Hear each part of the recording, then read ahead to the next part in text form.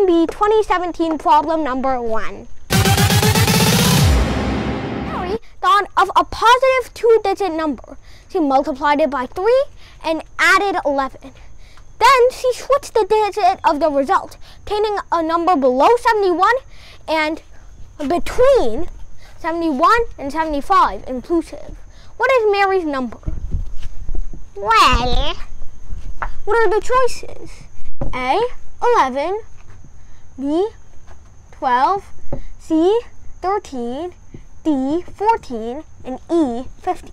When I first approached this problem and on my AMC, I was like, no time for thinking, gotta go. So I just plugged in all the answers one by one into this algorithm and picked whichever one was correct. However, there's actually a faster way. What is it? Well, first of all, we're taking the number, multiplying it by 3, and adding 11. So that expression would be 3x plus 11. And then she switched the digit of the result, obtaining a number between 71 and 75, inclusive. So every number between 71 and 75, you may notice, has the first digit of 7. So that means that the last digit of 3x plus 11, since they get reversed, must be 7. Last digit is 7. But the thing is, there's more. What is 3x's last digit?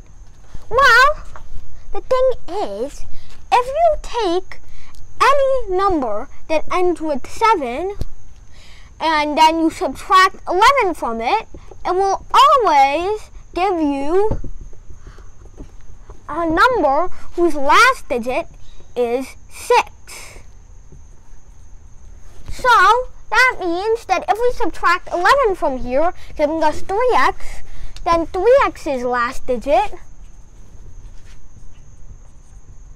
is 6.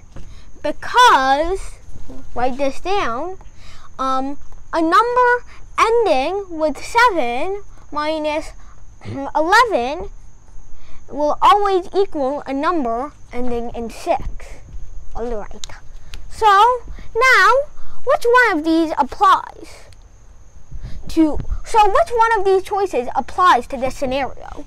Well, 11 times 3 is 33. So A is out of the question. 13 times 3 is 39. So C is out of the question. 14 times 3 is 42. So D is out of the question. And E is 15 times 3, which is 45, which is also out of the question. Only B remains. 12 times 3 is 36. And indeed, we can confirm that this does work. Because what is 12 times 3? 36. Yeah. 36 plus 11. Mosquito season. 47.